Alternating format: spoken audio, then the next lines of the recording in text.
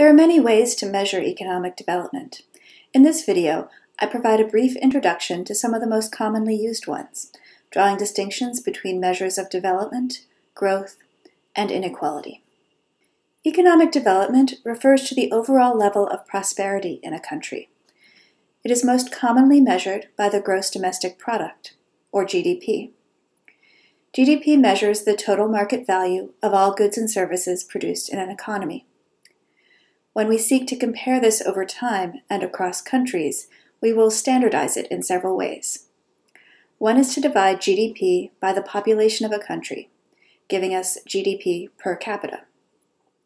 Another is to refer to constant dollars, essentially taking into account variation in the value of currencies over time.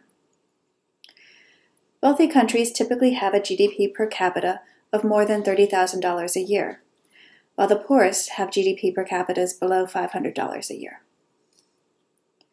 Other measures of development will take matters such as the cost of living into account. Purchasing power parity, or PPP, does just that.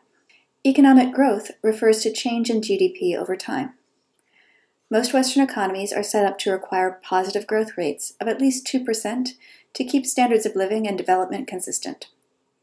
Economies starting off at a low level of development, though, often experience much higher levels of growth as they develop. But at very high growth rates can be accompanied by inflation and other factors that will later depress growth.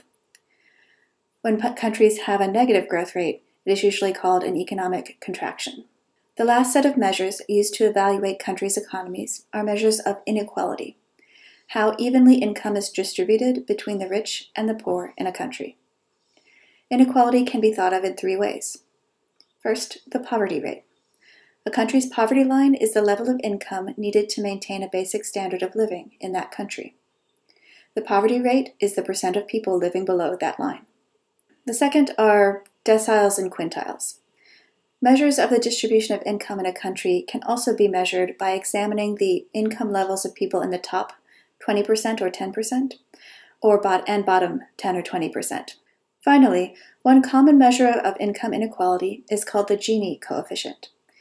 It takes into consideration how much wealth is being held by which percentage of the population, and is measured ranging from 0 to 1, where higher numbers mean more inequality. These measures all refer to income and economic production.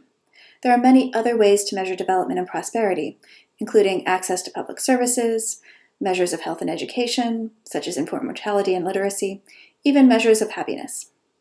The measure you choose should depend on what outcome you're actually interested in, quality life or economic production.